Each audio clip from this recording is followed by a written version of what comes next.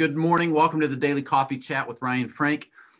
So glad that you are here. The number on the screen, 833-792-6372, is the number to text if you have a question, if you have a recommended topic, a recommended guest that I bring on the coffee chat. We'd love to hear from you, friends. Hope that you are doing well. It is midweek. It's Wednesday. And I want to thank you for joining me. Those of you on Facebook, good morning. Those of you listening to the podcast, hello. Those of you on YouTube, good morning, wherever you're at. I want to thank you for being here. We are days away, which seems very, very crazy how quickly this is approached. We are days away from Global Kidmin Day, but here's the thing. It is not weird at all if you choose to do Global Kidmin Day in November. Yes, it says August 8th. And those of you that are familiar with Global Kidmin Day, you know that prior to the pandemic, the idea was that churches around the globe will gather on Saturday, August 8th at 9 a.m., your local time, for a 3-hour training event for volunteers. And then COVID-19 struck. So we have changed it up a little bit. We do have a lot of churches that are still going to try to gather this Saturday on August 8th. But because of the pandemic, if you scroll down on the website, which the website is globalkidminday.com, you'll see a COVID-19 update. There are a lot of options for you to still participate in Global Kidmin Day, even during this pandemic. If you want to gather your volunteers together in November, that's totally fine. If you want to do it in October, if you want to do this virtually and not gather your volunteers at the church, that's fine. We give you all the options and the tools to make any of that happen. Here's what we want. We want to be a blessing to your ministry team. We want to train your volunteers. We want to give them a shot in the arm for another year of ministry. We want to help you as you lead your volunteers during these bizarre, crazy days that we live in. For $95, you can train your entire team and have access to this 3-hour training forever.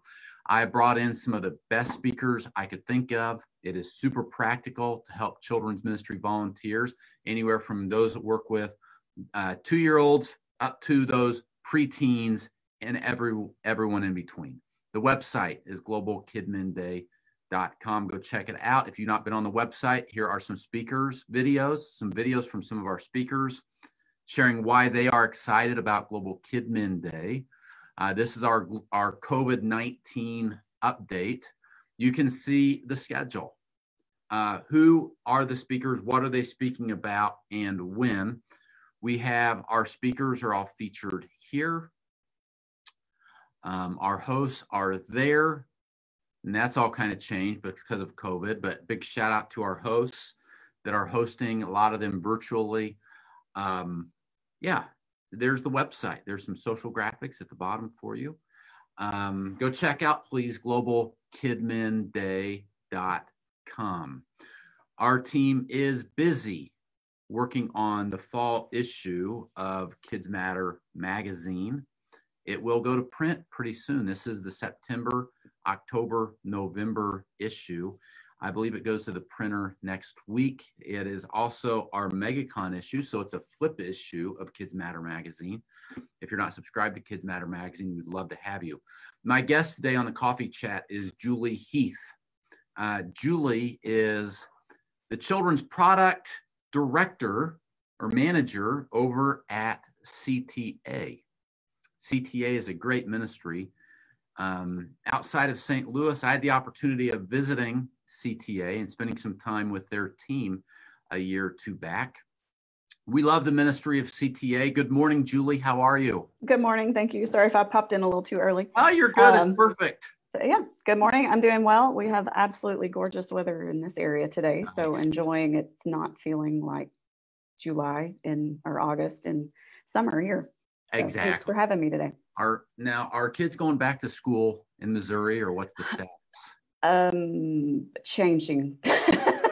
Okay. As with everything. I think some schools are. I know some of the area schools are returning.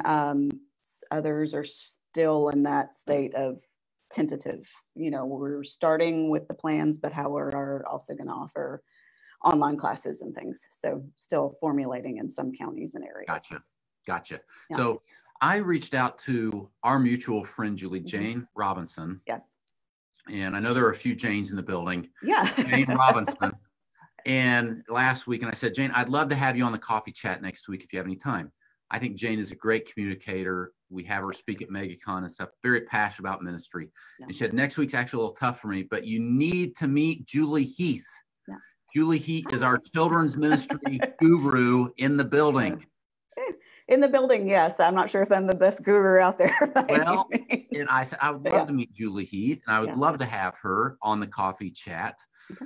So I'm telling you, so Jane set the bar really, really high. Yes, let me see if I can limbo somewhere near the edge. Yeah, it's all good. You'll do great. We have lots of grace here in the building, so it's all good. I need it. We all need it. Yeah. Julie, tell us a little about yourself, maybe your background in work ministry. Yes, sure.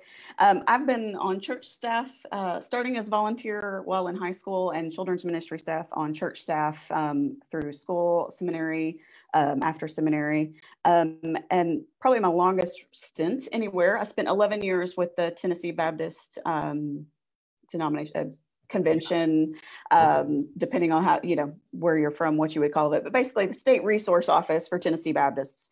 I spent 8 years doing collegiate administrative work with collegiate ministries, basically working with our student missions aspect of collegiate, as well as events. And then the last 3 years when I was with them, I was actually preschool children and student missions. Okay. In Tennessee, our WMU, which is a Baptist mission sending organization, our WMU is part of our state convention staff. So I was kind of dual purposed, working with both of those offices. Yeah. And as a tag in on that, I also got to work with our children's camps for 2 summers. So anything from 3 to 18, I've, and then some college student ministry, and then doing some fun at camp. So kind of done a little bit of everything. And just we had in common part of our background, Baptist roots. Yes. Yeah. So you probably know what SNC stands for? You're a good Baptist. Sunday night church. Oh, yes. Well, see, that was DT, discipleship training.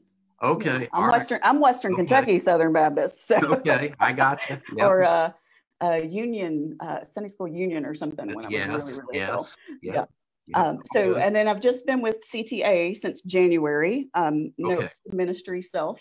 Yes. Relocating right before a kind of international pandemic, really not recommended. Yeah, that's a perfect, ideal time to move your family, uproot your family, start a new job. Yeah. So it's been learning a very different role because, of course, I've come from ministry background, and CTA has ministry mindset, but is also a little bit different. So learning a new role, a new job, and a new city when nobody can leave their houses has been a little bit fun, but it's been exciting. And I am glad to bring that ministry mindset into the ideas of, as a minister, what are the things that I could help create that can help children's ministers? Love it. So. And the website for CTA is, what's the website? CTAinc.com. Okay, CTAinc.com. Mm-hmm.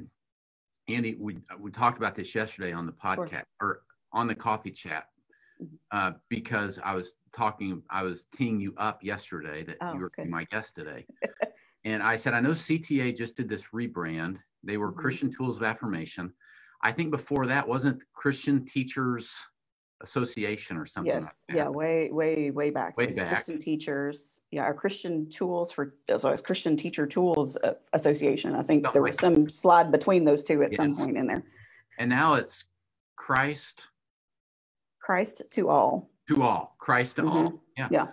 So a lot of great resources. If you've not been, go to ctainc.com. I was there a year back, probably maybe not even a year ago, and toured their warehouse and met with their team. They've got all kinds of great stuff that they are sharing with churches. All right, Julie, we're going to talk about events.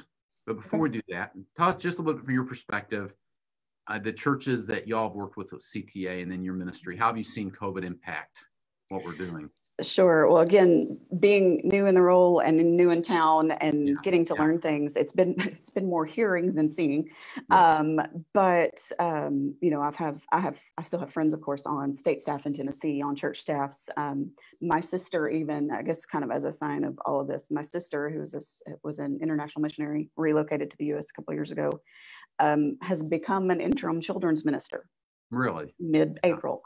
You know, so just kind of hearing how they are adjusting and figuring out, you know, so of course it's how do you still connect with children when everybody is meeting by video?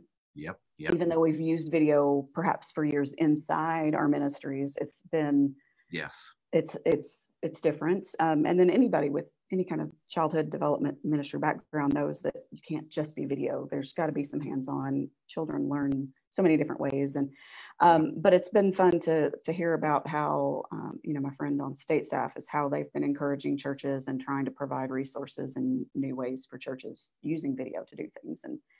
And then, you know, again, my sister's has been my most recent point of discussion is how they are slowly, she's in North Carolina, so how are they slowly rolling back into still meeting with groups? You know, they still did a camp a couple of weeks ago, and then how they had to space that out and reduce numbers and kind of doing shifts. And but at the same time, it's just been encouraging. That sounds weird, is when it's conversations with these leaders and things, is, you know, children's ministry by nature, we are the creative, figure out how to do it people, children's ministry, youth ministers. I mean, I have $2. How can I have an event for $2? Okay, let me show you. Exactly. You know, so just, you know, encouragement in seeing how our folks are seeing those challenges and figuring out ways to meet them. But it's been great to, I think, bring the church back to where it's supposed to be. Is the church is the people. It's not that building. It's not that place. And so, you know, yes, it's been a challenge. I'm sure it's been budgets that have been cut back or shifted. But the most encouraging part for me that I've seen, again, in conversations, is really the hopefulness and the, okay, how do we do this reaction from our children's ministry? How do you see this impacting events? I mean, especially I'm thinking we're going into, I mean, we just came through summer where summer's pretty event heavy in Kidmin with VBS and camp and stuff. But now we're not done. We're going into fall, thinking Halloween, fall outreach, that kind of stuff. Thoughts about events? Yeah. For, you know, again, in my new role, that's one of the things that we've been looking at. What are the things that we have, and how, you know, we've had these planned for a while, but how can we help church ministers figure out how to use this in this environment, I guess. You know, I think events we have to rethink. But again, with children's ministry, we've always had to be aware of registering for an event, of planning volunteers and locations, and figuring out how I can do an event in, you know, if you're the small church in a rural community and you're trying to figure out how can I still do an event for my kids in a little bitty church building. I don't have a gym. How do I do this? Or even a big group that's got a big gym. You still can't have 600 people at a church, even when there is no COVID, and not have enough volunteers and people to space those out. Yes.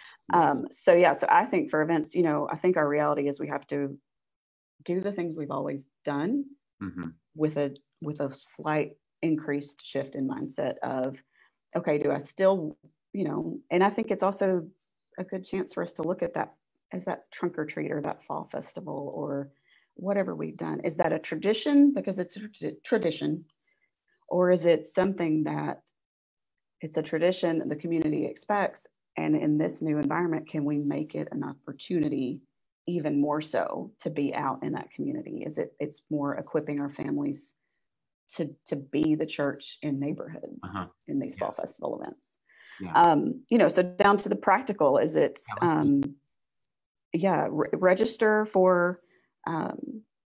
register for your groups, you know, and do your planning ahead of, okay, here is my physical capability. I have a gym, I have a great big yard at my church, or, you know, am I doing it in another location?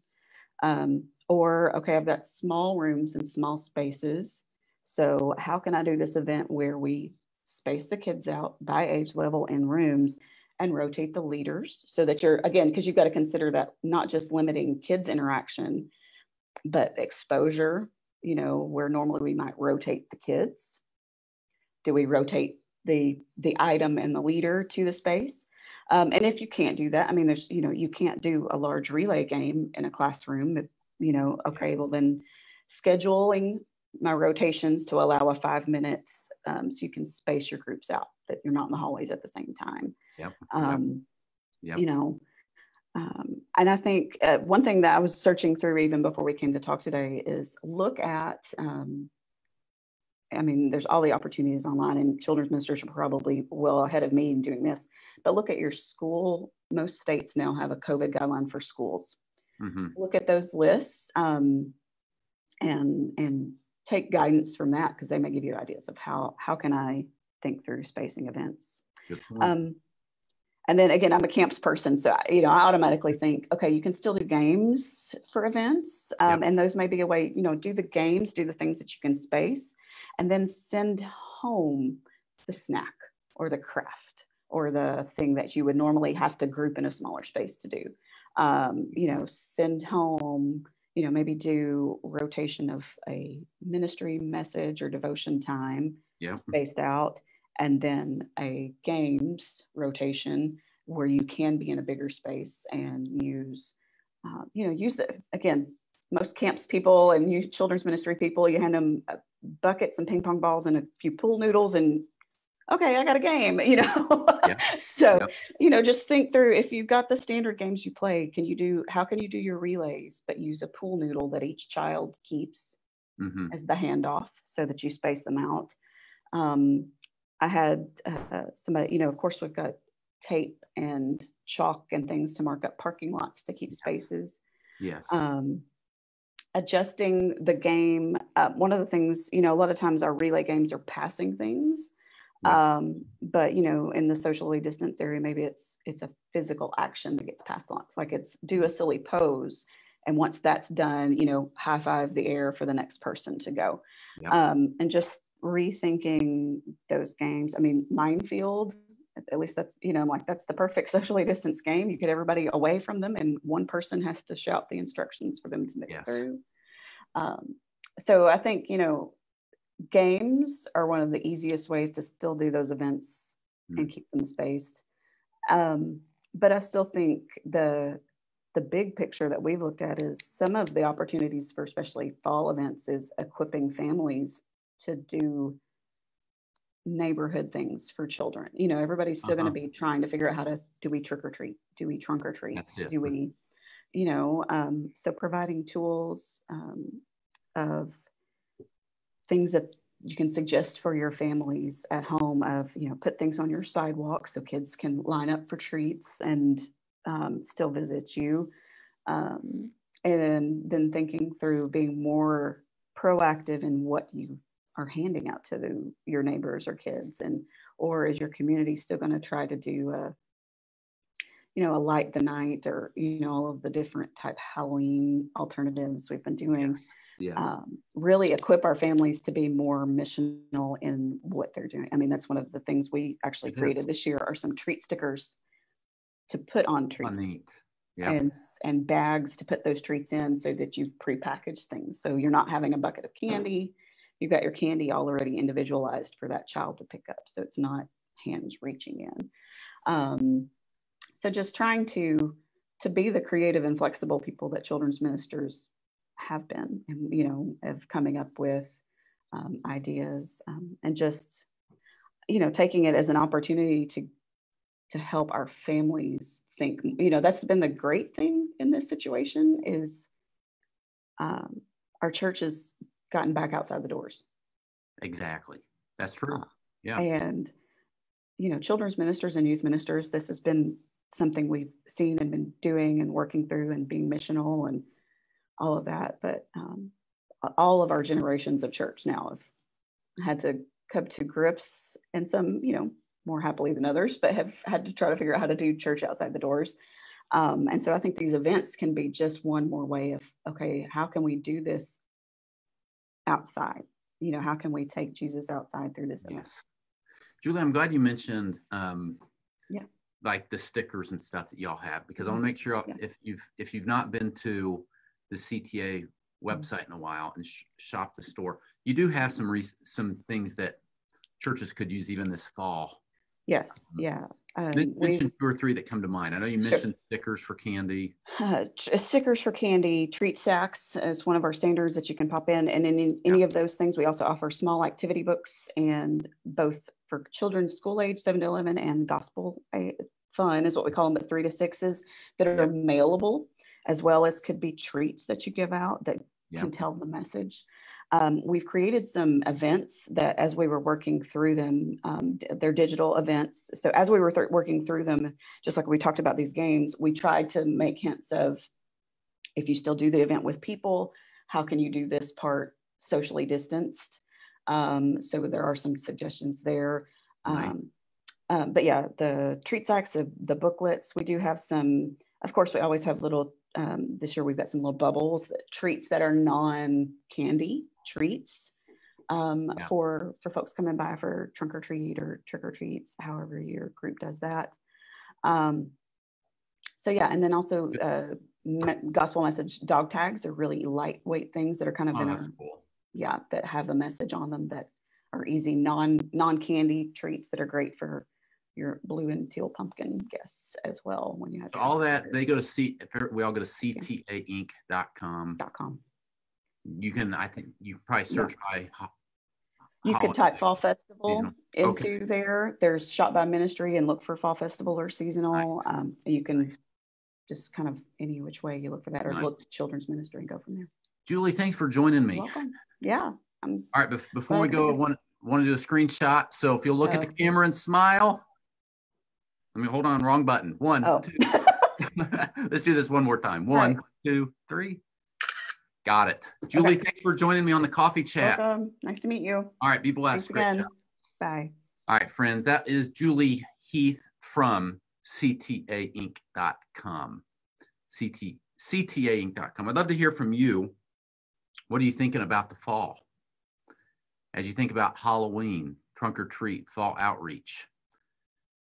I know there's a lot of uncertainty, a lot of questions. Let's get some conversations started in Kids Matters, I Love Kidmin Facebook community.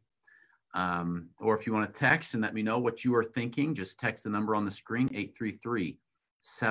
833-792-6372. Tomorrow's going to be a great coffee chat, friends. Carl Bastion's going to be with me from kidology.org.